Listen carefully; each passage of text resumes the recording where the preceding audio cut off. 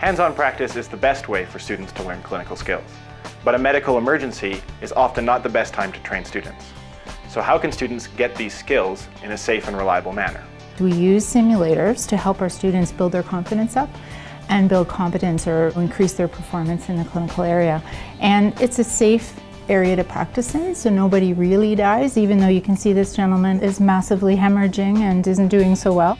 We use it to help nurses to prepare for medical surgical floor, acute care. We use it for mental health, to help teach in communication situations. Sometimes we use simulators like this, other times we use patient actors, and sometimes we even use virtual simulation. What are some of the key advantages that you see of having these?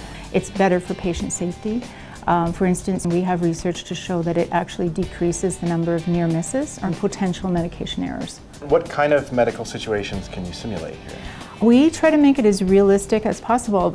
We have things like simulated blood, we have simulated urine in a catheter. We can use something called moulage, which is like makeup. So if the person's had a trauma, they've been, say, in a car accident or something like that, they could have massive scrapes.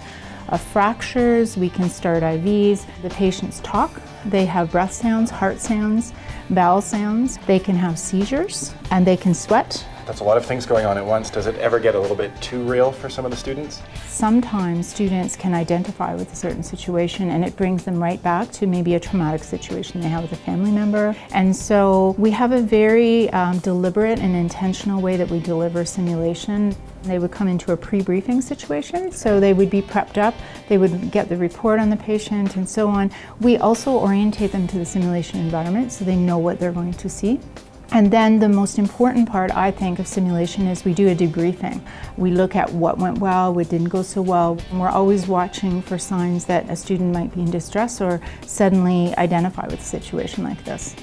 The students love simulation. This class they line up for at the door and they don't want to leave after simulation. So it's very engaging for students. It really is hands-on, so it really helps them to link their theory to their practice, and they love it. Check out our website to learn more about how we teach and learn.